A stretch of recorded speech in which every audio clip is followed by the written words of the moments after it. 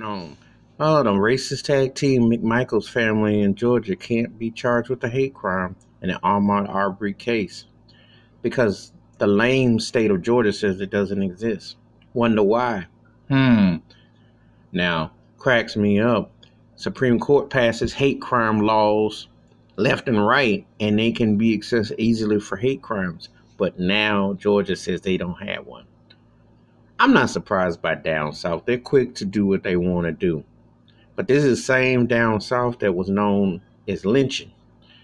And I'm being real, Ahmaud Arbery was lynched. There's no other ways around it. There's no ifs and buts about it.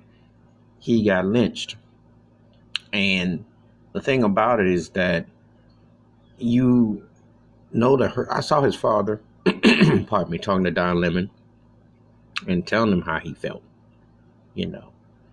And they had the pain and the hurt. This was a senseless crime. This is hate, you know. And I hope that there's some real justice. I hope this ain't Trayvon Martin, Michael Brown all over again. You know, you can't trust this criminal justice system because if there's a white person, especially law enforcement, what have you, and a black person, 10 times out of 9, they're going white. They do not care about black lives. Even with a pandemic, a virus, etc., the fact that it took them 2 months, 72 days to just even put a cuff on these two turkeys should tell you how racist this system truly is. How they will do anything to protect a white person with a shield against a black innocent person.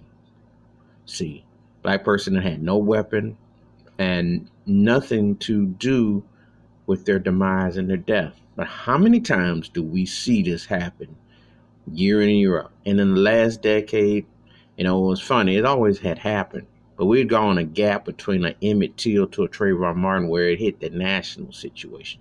However, now you get numb to it and you're expecting Rodney King type of situations.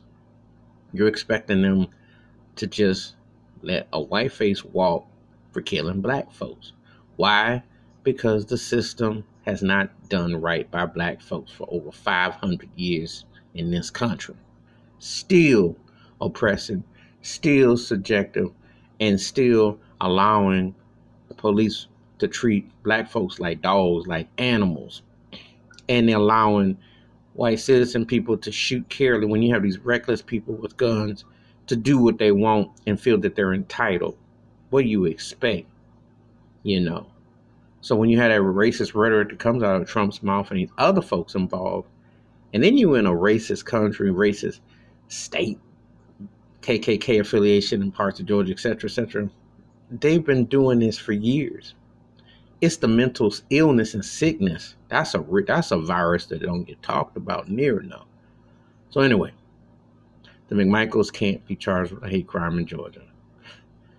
They always got some fix set in. Like I said, I wouldn't be surprised they end up giving them two clowns duty on the highway cleanup crew to find an excuse to protect a shield and the natural racism that goes on, because that's a hate crime. And that is a modern day lynching of Ahmaud Arbery. But give me your thoughts and your takes. Hit the like, hit the subscribe, and the bell rings in the video. Wash your hands, keep your mind clear, watch out for one another. And you have to pray that there's some moral somewhere, because it sure as heck ain't in this justice system. And it sure ain't when it comes to black folks and dealing with the justice systems here. It's always the same old Jim Crow, the same old America with 3 Ks. I'm out.